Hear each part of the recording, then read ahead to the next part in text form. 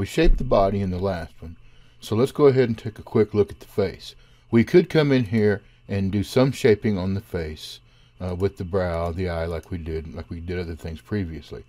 But instead, let's go over here and let's go into base, and let's go into head morphs, and you will find out we have different male and female head morphs here.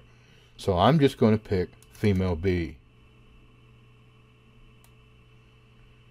And now that changes our face completely.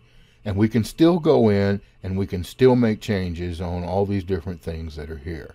We can still come into the eyes and change them, the nose, the cheek, whatever you want to do.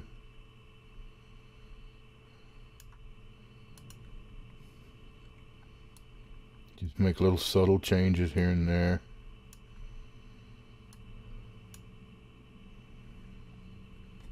And once you're finished here, then you can move on over and we can take a look at the hair.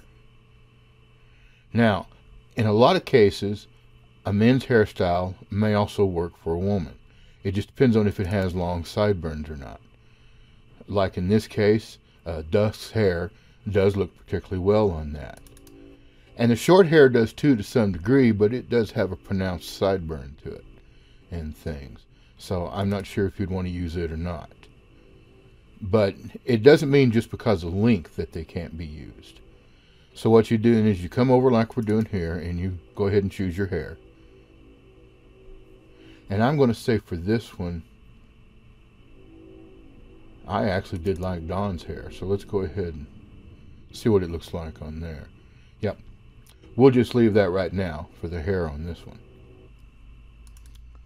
Now from here, just press J to bring up the face, and we can look at changing the eyes. And what I'm going to do is add, let's try that one. Now you can replace for material only. In this case, just material only is all we need. And I think that'll work right there. Now in terms of mouth, I would just go with normal teeth, which is probably what's in there. And that pretty much takes care of that.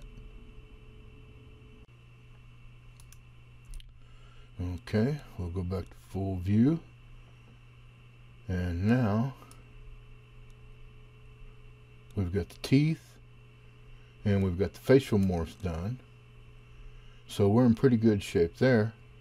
So now I'd say we're probably ready to go ahead and let's move on in the next one to looking at changing some of the skin color characteristics.